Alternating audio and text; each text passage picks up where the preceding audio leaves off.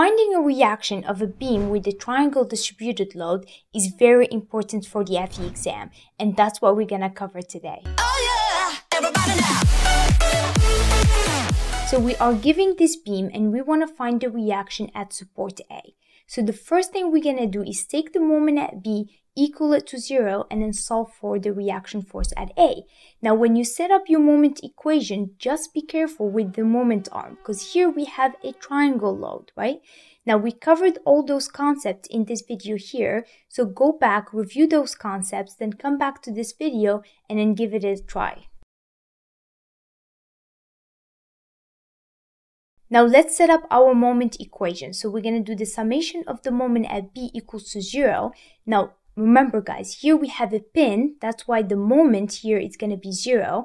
If you want to review statics concepts, make sure to download the cheat sheet here. I've included all the important concepts that will help you answer most of these statics questions. So check it out. Back to our problem. So we're going to assume counterclockwise to be positive. So if we do that, first we're going to assume also that AY is going up. And so we're going to have AY, and AY is going to be minus because it's going opposite of our sign convention. And then we're going to multiply it by the moment arm, which is going to be 6. And then we're going to add the distributed load. So we're going to have plus, because the distributed load is going the same direction as our moment. And then we're going to do force times the moment arm. Let's first find the force of this load. So the force of this load is just going to be the area of this triangle, which is 1/2 times the base, which is 6 meters, and then times the height, which is 12 kilonewtons per meter. Now, if you guys plug in these numbers in your calculator, you're going to get 36, and this is going to have the units of kilonewtons because here we have meters and meters cancel, and we should have kilonewtons because that's the unit of force. Now that we found the force, the next thing we need to do is multiply this by the moment arm, because this is moment equation, so every term in this equation should be kilonewtons meter, right? Because that's the unit of moment.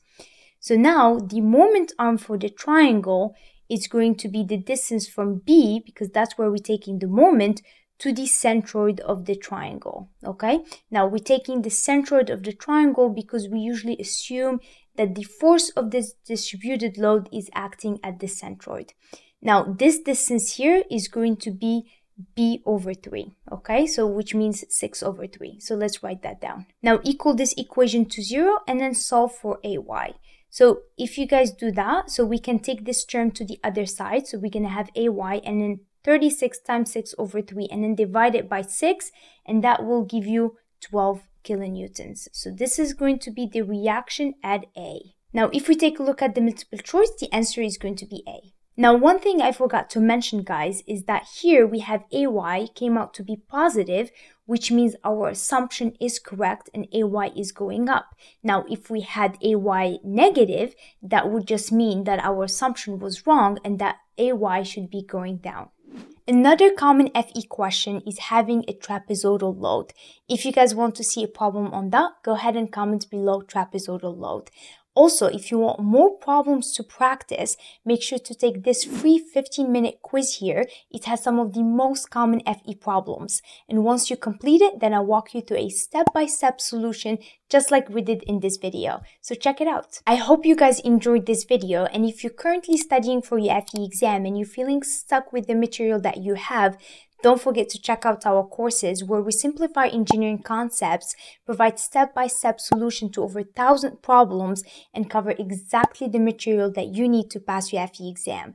All our courses are lifetime access so that you can take the time to study at your own pace and pass faster with the engineer method. Now, before you go, if you want more FE problems that will help you pass your FE exam, check out this playlist that has over 90 FE problems. Now, thank you guys for watching. I hope you have a great week and I will see you on the next video. À la prochaine. Oh yeah, everybody now.